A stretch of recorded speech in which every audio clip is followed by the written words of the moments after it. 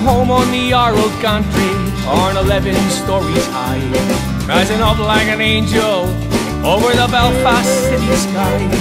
24,000 tons of steel the Banshee had to wear, seducing those by the water's edge who couldn't help but stare.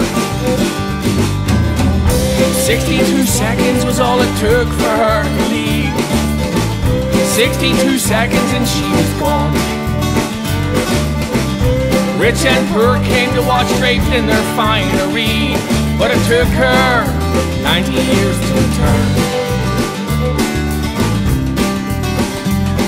The klaxon summons workers for a shift to begin, a day filled with hard labor and the shipyards in.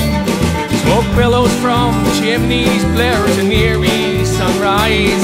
Her sooners take their turn, admiration in their eyes. She looked at Mannequin in the eye as he gazed down from Cave Hill, then tipped a wink at Albert's clock, giving him a mighty thrill.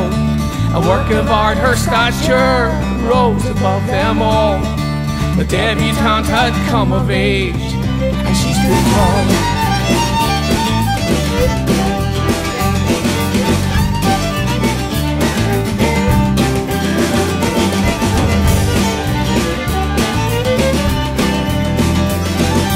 Left her home in May to the sounds of cheering men who had spent 3 years crafting her every curve.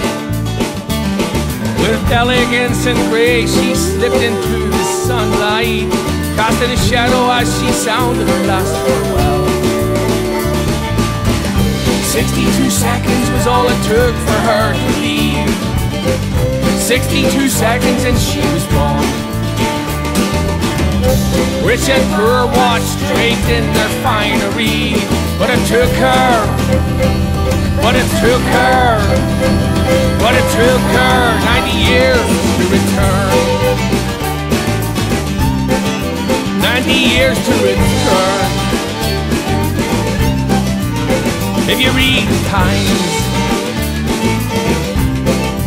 90 years to return.